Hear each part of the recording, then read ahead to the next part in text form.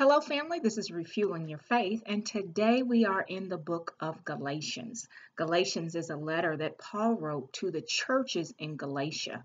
And in this particular book, we find that there are converts who are Jewish, who, as we remember in the Old Testament, God has set up so many rituals and things that the Jews need to live by in the Old Testament and the Old Covenant, and many of them had decided that although we are justified, although we are in relationship with God through the New Covenant, through the putting our faith in Jesus Christ, that they would also maintain some of those things that they used to do in the Old Covenant, and they were making it a requirement, and they were sharing these requirements with the Gentiles. Gentiles were people who were not under the old covenant or the old way that people were to relate to God. But because of Jesus Christ, it had now been opened up, which was the ministry or the message that Paul and others were sharing, that God's love was not just for the ethnic Jews, but for everyone that would put their faith in Christ. So as Paul was in Galatia and many of the other apostles and disciples were sharing the gospel of Jesus Christ, they were sharing with them that, hey, it's by faith alone that you have a relationship with God. By faith alone, faith in what Christ did on the cross for our sins, dying for our sins, taking the penalty of our sins. Once we believe that and also receive the resurrection, that we would then live the life that is honoring to God now, that's all that was required. But those who once were Jews were telling these Gentiles, hey, you also have to, it's not just by faith alone, but it's also by following these specific rituals, one in which was circumcision. And we know that in the Old Testament, that once, the entire Jewish ethnic group were to be circumcised at a certain age, and that was to be a symbol of their relationship with God. But because of the new covenant, the new way of relating to God through Jesus Christ, circumcision no longer was necessary. It was now a circumcision of the heart, which was prophesied even in Jeremiah, that now God would take it even deeper. And that he would circumcise our hearts, that our symbol or the symbol of our transformation would be a transformed heart. And of course, we use baptism as a outward symbol of something that was happening in our heart. But even if you're baptized and your heart has not been circumcised, you have not changed your thinking and desiring to be who Christ has called you to be, living according to his principles. Who cares if you were baptized? Anyways, it's just Paul is fighting and persuading them. Hey, don't live according to that. Don't think that you have to be circumcised. The reality is our faith is in Jesus Christ and the work that he has done on the cross. And then he has given us freedom now, not to be slaves to sin, but to be slaves to righteousness, to live according to the standards that God has set. Now we're free to do that. And so that is what he's challenging the Galatians at that time, the churches in Galatia. He's trying to help them understand, hey, this is the message that God gave me. And so you ought to live according to this message that God has for us. And so the first couple of chapters in this book are dedicated simply to that, to set a solid foundation and really to help the Galatians not to be swayed by untruths, basically. And then he begins to walk through, and if you are living according to the Spirit, or the Spirit of God is within you, you're not living according to the law, not living according to all of these 10 commandments, living as though those things are the things that make you have a good relationship with God, although you ought to be living according to the standards that God has set. But it does not depend. Our relationship with God is dependent upon our faith in the work that Christ has done for us. And then a automatic follow through then is to live according to the Spirit, to live according to the principles of God's word, because we desire to, because we now have the freedom to. We're no longer slaves to sinful nature, but we have the power now because Christ was risen from the dead. He was raised up from the dead, as we talked about in the last chapter in 1 Corinthians 15, his resurrection is powerful for us because he defeated death, he defeated sin.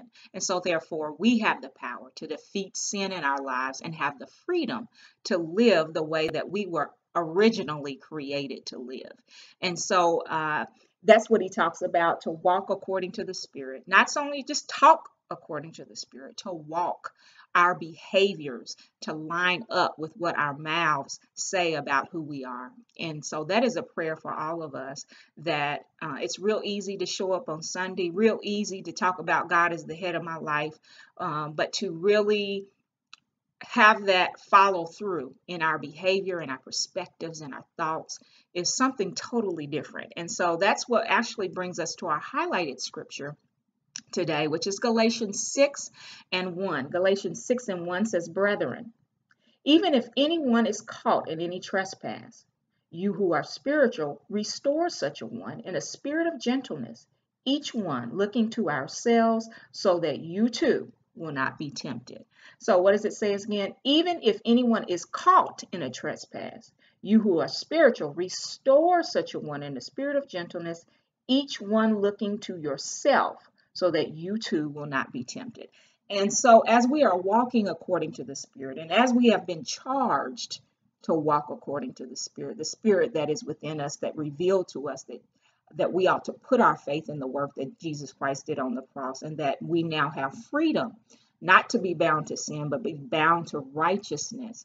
Then we're going to, because this is a journey, it's not automatic once we receive Christ, but it's a lifelong journey to become who God has called us to be. So as we're on our journey and we see our brother caught in sin, that means that they got caught in what they're doing. It's not secret. I know that you are living in sin, that we ought to restore such a one with the spirit of gentleness. It can be real easy when we find somebody caught in sin, especially if it's not a sin that we are doing, to look down on that person, to make judgments about that person. But in this passage, it says restore, repair that person. Be in relationship with that person to restore him in a spirit of gentleness or humility, which means that I'm not thinking more of myself than I ought to think. It's the song that says, hey, or the saying that says, if it wasn't for your grace, there I would be also. Understanding that the sin that someone else commits, I could just as easily be in that spot. And with that spirit, come along someone who's been caught in sin, to restore them, to repair them, so that they would get back on the path of righteousness.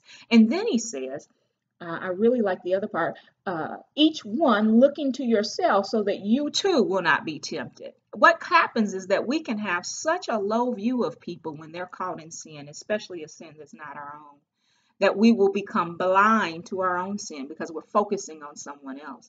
But when we realize that we walk in sin as well, it's the passage back in Matthew 7:5 that said, hey, let's judge one another. Well, let's not look down on one another, but see the plank that is in your own eye. See the plank plank is a large piece. See the plank that's in your own eye. Then you'll be able to see the speck in your brother's eye. And so it's not that we ignore the sin in someone's eye, but we recognize the sin that we are in, which allows us to be humble enough to come along somebody as they're traveling in their journey.